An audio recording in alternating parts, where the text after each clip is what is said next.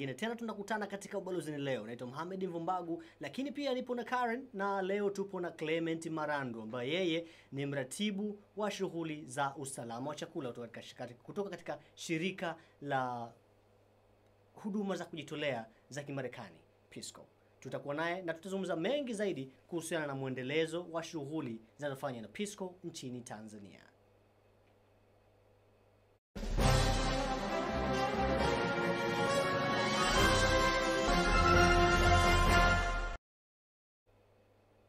Karibuni tena. Kama hapo awali Mohamed alivyotambulisha, tuko na ndugu Clement Marandu. Yeye ni mratibu wa usalama wa chakula katika shirika la Peacecorps. Karibu sana Mr. Marandu. Nashukuru sana Karen. Nafurahi kukuona, nafurahi uko hapa nasi leo. Tuna maswali mengi kidogo, naomba tuvumilie, lakini watazamaji wetu wanapenda kujua kuhusu usalama wa chakula na nini maana ya usalama wa chakula.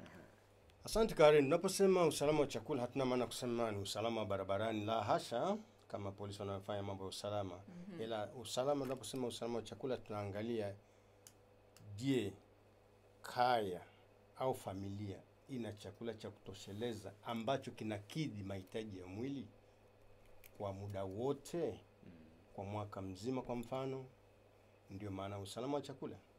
Kwa hiyo hapa tunaangalia masuala ya uzalishaji, matumizi na pia kupatia kipato. Naam. Tukirudi kwenye historia yako ya taaluma, au umeanza lini kufanya kazi katika shirika la Peacecorps? Mimi nimeanza kufanya kazi katika shirika la Peacecorps tangu mwaka 2004. Nilikuwa mratibu wa mambo ya kitaaluma katika shirika la Peacecorps, na hasa pale kunapokuwa na mafunzo ambayo yanaendeshwa na hili shirika la huduma za kujitolea za Marekani, ikijumuisha mafunzo ya awali kwa ile mavolunteer wanaokuja kwa mara ya kwanza Tanzania, halafu mafunzo yale yanayofuatilia wakiwa kazini ili kuwapa ujuzi zaidi. Kwa hivyo tunapoanza ile mafunzo ya awali, tunakuwa tu na hao mavolunteer ambao tunaita ni trainees, au tunaita tuseme ni wanafunzi. Sasa wakishamaliza haya mafunzo ya wiki 10, wanapangiwa vijiji mbalimbali katika Tanzania kwa ajili ya kufanya kazi katika miradi ambayo tuna miradi mitatu. Mradi wa kwanza ukiwa ni mradi wa kilimo endelevu, mradi wa elimu ya msingi wa afya, halafu mradi wa elimu za sekondari kwa hasa wale walimu wanafundisha masomo ya sayansi, ikiwa kwa kemia, biolojia, fizikia na hisabati. Lakini pia katika shirika hili tuna miradi mtambuka. Mojawapo ambao ni kama ifuatayo: tuna virusi vya ukimwi, tuna malaria, tuna usalama wa chakula pamoja na usawa wa jinsia. Kwa hivyo tangu 2004 nimekuwa nafanya kazi na hili shirika nikiangalia masuala ya usalama wa chakula na kuwapa mafunzo mavolunteer ili waweze kufanya kazi pamoja na wenza wao ambao kule vijijini. Tukizungumzia wenza wao ambao wapo vijijini pamoja na wafanyakazi hao kujitolea wa shirika la huduma za kujitolea la Kimarekani, mafunzo ambayo huwa unatoa huwa mara nyingi yanalenga wafanyakazi wa kujitolea peke yake, ama yanalenga pia na ile jamii ambayo inawazunguka kule? Mafunzo hayalengi tu ile jamii inayoishi kule. Ni kwamba tunapokuwa na mafunzo, kila volunteer anakuja na mwenza wake katika ile mafunzo. Nia ikiwa ni kwamba wanajifunza kwa pamoja, kwa nadharia na kwa vitendo, ili wakirudi kule vijijini walikotoka wakafanye kazi kwa pamoja ambayo itasaidia ile jamii iliyoko pale. Ina maana kwamba ukimfundisha mmoja akafundisha wawili wakafundisha watatu, wanne, watano, unakuta karibu jamii yote imeshapata ile elimu. Na ukiangalia mojawapo ya lengo la Peacecorps au hili shirika la Marekani kujitolea ni kuwajengea uwezo wananchi kwa kutumia rasilimali walizokuwa nazo pale walipo. Kwa hiyo kwa njia hii tunatekeleza lile lengo la kwanza la shirika la huduma za kujitolea za Marekani. Okay.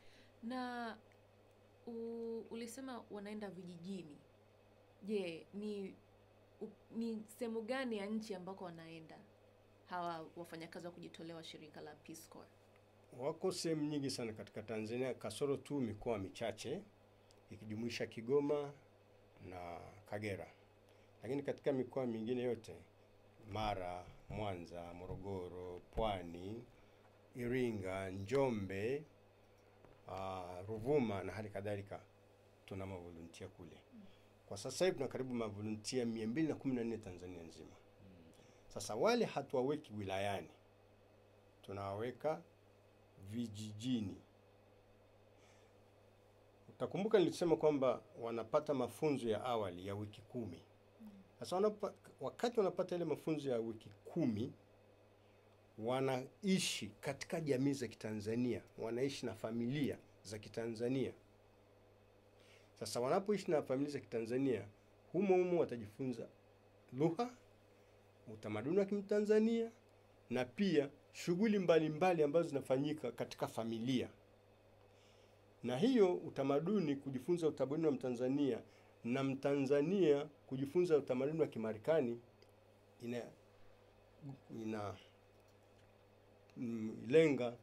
lengo la pili na la tatu la shirika la Peacecorps. Tumezungumzia kwamba sasa hivi kuna takriban wafanyakazi 214 kwa kipindi cha mwaka mmoja. Ni wote waliopo mle. Ambao wanakaa kwa muda gani kwa nchini Tanzania? Kwa kawaida wanakaa kipindi cha miaka 2. Na mpaka sasa hivi, yani toka Tanzania imeanza kupokea hawa mavolunteer tangu 1961, wakati serikali ya Tanzania imefanya mkataba na serikali ya Marekani, wakati huo akiwa marehemu John F. Kennedy kama rais wa Marekani, na Tanzania kuwepo marehemu Julius Kambarage Nyerere ambaye ndiye baba wa taifa, ndio walikubaliana kwamba tunahitaji mavolunteer. Mpaka sasa wameshafika karibu mavolunteer 3,046 tangu mradi umeanza. Ni wengi sana. Ni wengi sana. Na wote wanakuwa na lengo moja. Wote wanakuwa na lengo moja kwa sababu wanapokuja huku wanajua kwa nini wanakuja. Maana kitu muhimu sasa, unapokwenda mahali unajiuliza kwa nini nakwenda? Na kwenda kufanya nini? Kwa hivyo wanapokuja huku kwanza wanapitia katika mchujo mkali sana. Wanaoomba kuja huku shughuli za kujitolea ni wengi sana. Lakini wanachujwa mpaka wanabakia wachache.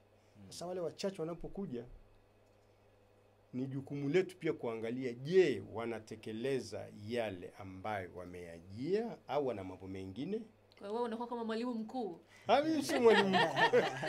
Sio mwalimu mkuu, lakini ninawajibika pia kuangalia shughuli wanazofanya. Je, zinalingana na walichojia? Na ndio sababu tunawafundisha kwa kile kipindi cha wiki 10 zile. Kwamba jamani, mko hapa kwa sababu 1, 2, 3. Nini matarajio yenu? Unaona? Kwa hiyo tunajua matarajio yao na wao wanajua matarajio yetu nini. Hiyo ni kitu muhimu sana kwa sababu lazima uweke mambo wazi kwamba jamani, matarajio yetu ni haya, tunatazamia kutoka kupata kwenu na nyinyi mnatarajia kutoka kwetu hivi.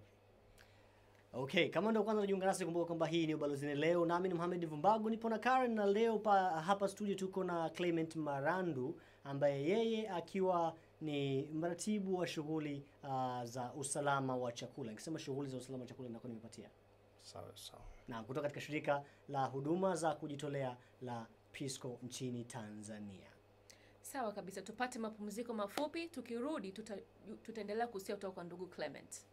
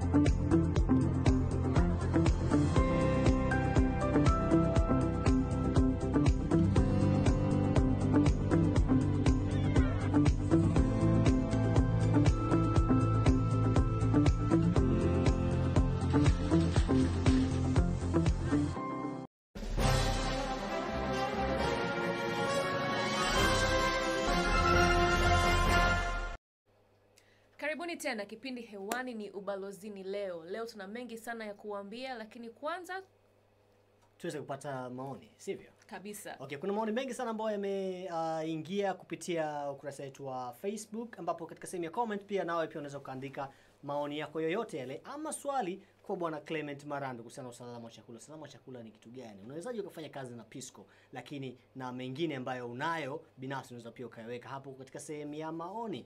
Katika comment ya kwanza ambayo imeingia, naitwa Steven Mabala, anasema naitwa Steven Mabala kutoka Uheso Foundation wilayani Kahama, Shinyanga. Mimi kama mtumishi wa Uheso Foundation tulikuwa tunapenda sana tufanye miradi ya kijamii hapa Kahama kwa ufadhili wenu wa fund kutoka USAID. Kwa mawasiliano namba yake ni hiyo. Asante sana. Sasa Steven Mabala, unaweza pia kutembelea ukurasa wa Facebook wa USAID Tanzania na ukawaandikia hapo moja kwa moja, lakini usipate shida yote. Kuanzia wiki ijayo tutakuwa tunakuletea mfululizo wa vipindi kutoka USAID. Baada ya wiki ijayo, inamaanisha tutakuwa tunawaletea vipindi vya mfululizo kutoka USAID. Tutaanza na mkurugenzi wa shirika la USAID na pamoja na wengine ambao wanazungumzia miradi na fursa ambazo zinatolewa. Katika comment nyingine tena ambayo comment moja ya mwisho ambayo imeingia kwa sasa, anasema anaitwa Gerard Beda, anasema hayo Usembassytz nawapata kutoka Tunduma Songwe. Habari kutoka Tunduma Songwe.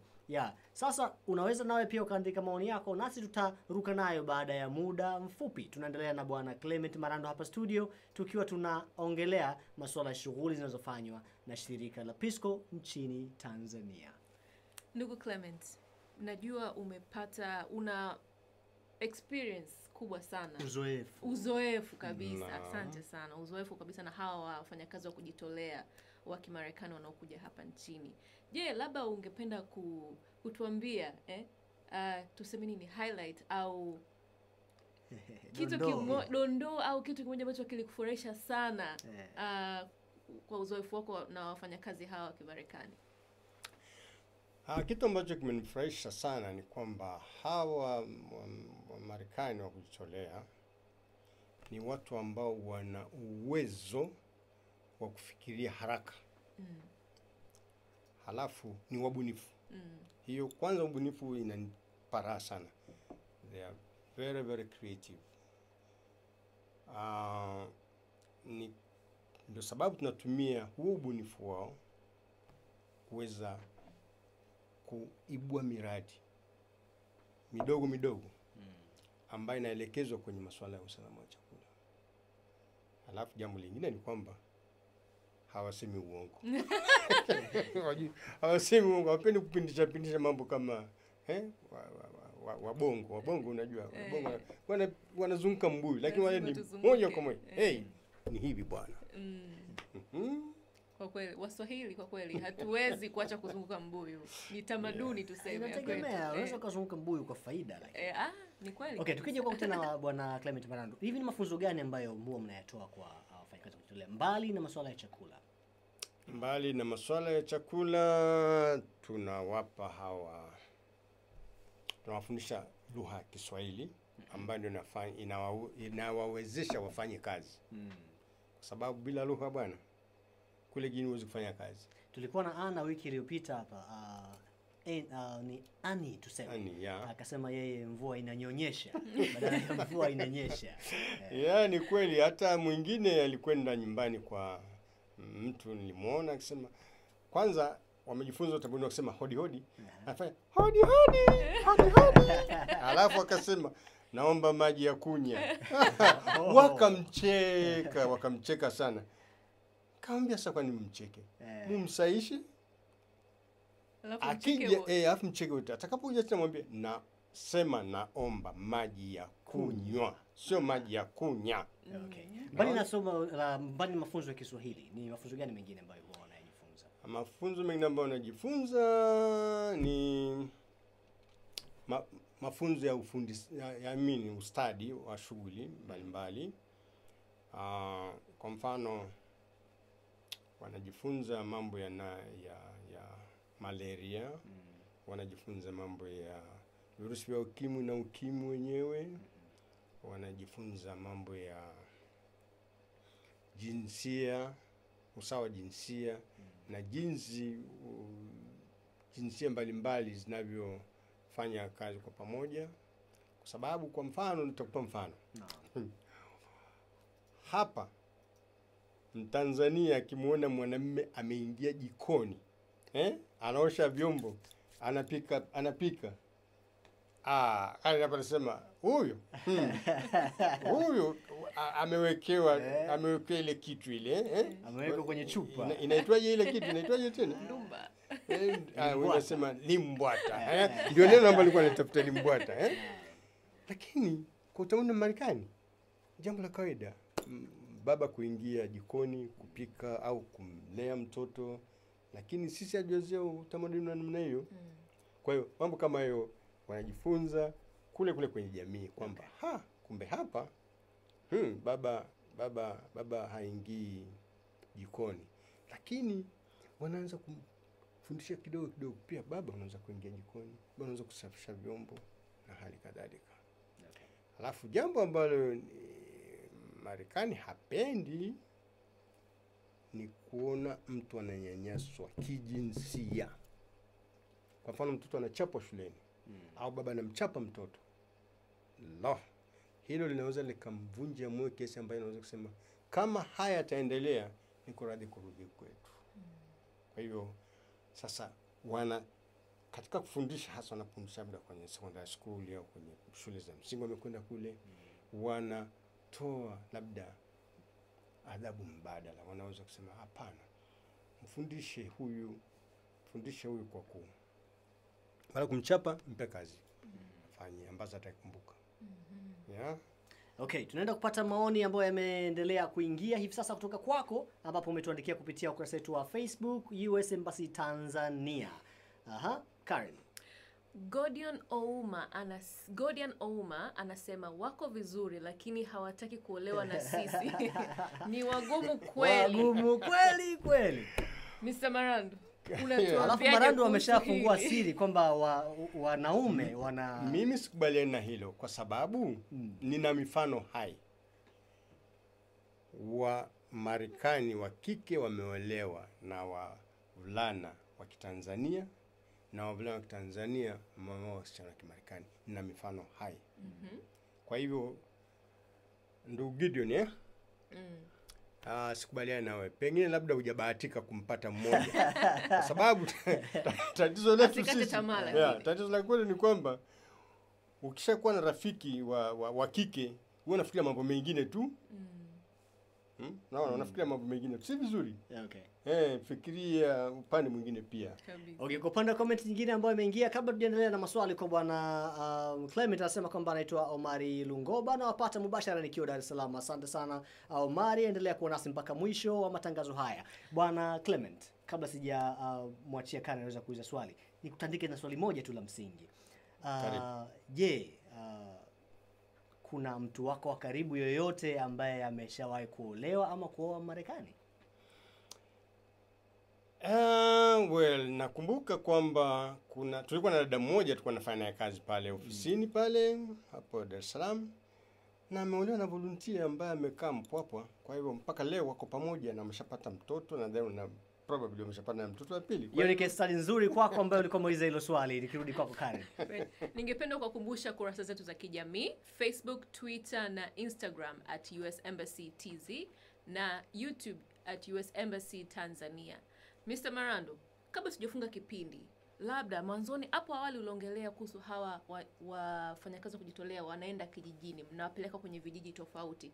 Je, wale wana vijiji au kijiji kinajuaje mnajuaje kama kile kijiji kina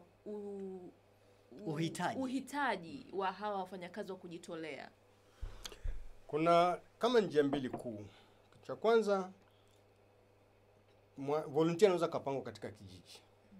Sasa kabla hajaondoka akatuambia, jamani, kwa jinsi nilivyokaa hapa na jinsi nilivyoona mambo yanavyokwenda katika kijiji, ninapendekeza kwa nguvu zote awekwe volunteer mwingine hapa. Yaani yeye akishaondoka awekwe volunteer mwingine. Alafu njia kuu sasa tunafanya kwamba sisi katika shirika la huduma za kujitolea za Marekani, kila wilaya ina supervisor, msimamizi. Kila wilaya ina msimamizi ambaye anawaangalia wale mavolunteer wote bila kujali wako katika mradi gani katika wilaya ile. Sasa kijiji kama kinahitaji volunteer, kwa sababu kijiji kinaweza kaona pale alikuwa volunteer mwaka jana, pale alikuwa volunteer, na sisi tunahitaji. Kwa hiyo wanamuona yule msimamizi, wanamwambia na sisi tunahitaji volunteer. Kwa hiyo anawapa fomu, wanajaza. Kisha jaza inapitishwa na kijiji, alafu inakwenda kwa mkurugenzi wa halmashauri wa mji au halmashauri ya wilaya. Anasema sawa, inakuja kwetu, yani katika ofisi za kwetu. Kisha kwenye ofisi za kwetu wafanyikazi wanakwenda sasa katika kijiji kuangalia, je, kuna nyumba, na nyumba hiyo inakidhi viwango ambavyo Peacecorps imeweka. Je, iko mbali gani na barabara ili vile volunteers pate shida sana ya kusafiri. Je, majirani ana majirani au nyumba yake imekaa pembeni kabisa. Alafu jambo kubwa sana tunaangalia pia usalama wa ule volunteer. Sawa. Tukizungumzia viwango, je, labda unaweza kutajia viwango vichache ambavyo huwa mnaviangalia kama mmetuma hawa wafanyakazi wa kujitolea? Viwango, kwanza nyumba iwe walau na chumba kimoja cha kulala na sebule. Okay. Ikiwezekana iwe na ua, iwe na sakafu, iwe na madirisha ambayo yana nondo, na kikubwa kabisa iwe na wavu wa mbu wa kuzuia mbu. Unajua malaria ni hatari, inaua. Na hawa watu pamoja na kwamba wanatumia dawa za kujikinga malaria, lakini mbu anaweza akamfanyia vitu yake akapata malaria. Okay. Isiwe na paa linalovuja. Okay. Isiwe mbali sana na watu. Yaani kuwe na majirani ambao wako jirani, unajua maana nyumba kama iko mbali sana, usalama wa volunteer unaweza kuwa hatari, kwa sababu anaweza kupiga kelele usiku asikiki. Alafu ikiwezekana kuwe na choo ndani. Kama choo ndani hakipo, lakini kuwe ndani ya ua. Asitoke labda usiku kwenda kujisaidia, akaenda kilomita 1 kwenda kutafuta sehemu ya kujisaidia. Na maji yasiwe mbali sana maji. Na kwa mazingira haya ambayo tunazungumzia, ina maana tunazungumzia mazingira ya kwa kule kijijini, yakiwa mazingira wezeshi namna hiyo, inakuwa ni rahisi zaidi kuweza kupata mfanyakazi kujitolea kwenda pale kufanya kazi bila vikwazo vyovyote. Umenena ni barabara. Okay.